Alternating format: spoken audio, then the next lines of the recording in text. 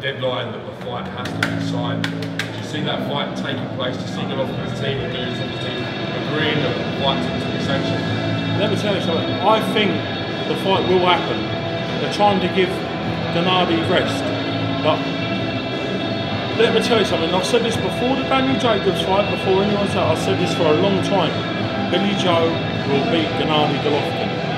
And he will say, you look back through his career, go back a bit, before a fella called, it was a Southpaw fella, what was his name?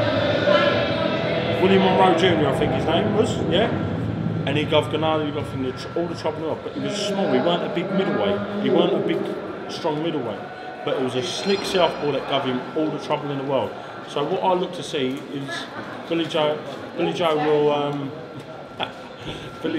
will take him out, and I know he was him. I know he's got the tools, and he can hit harder than what people let on.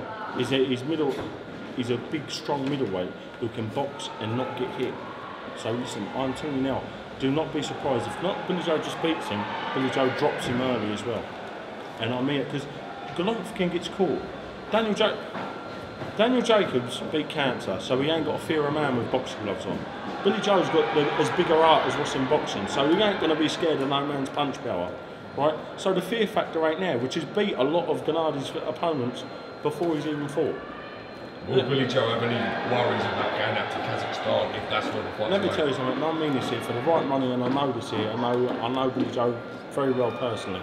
Billy Joe will go to hell to fight the devil for enough money. And that's a fact, right? So, listen, I've got every faith in the world of him. Listen, he ain't stupid. He's a businessman, Joe. He knows to put pen to paper for the right deal, and it won't be all Kazakhstani officials out there because he's got a good team behind him. You know what I mean? With the MTK team behind him, they ain't going to be mugged off with no skullduggery. So I look to see the fight go ahead, and I look to see the biggest upset of the year in boxing. A bigger upset than Tony Bellew and David Arrow. Tom Little, thank you very much for your time. You're more than welcome. Thank you for your time, James. Cheers, I'll see you later on, mate. I'll see you later. See you later, Tom.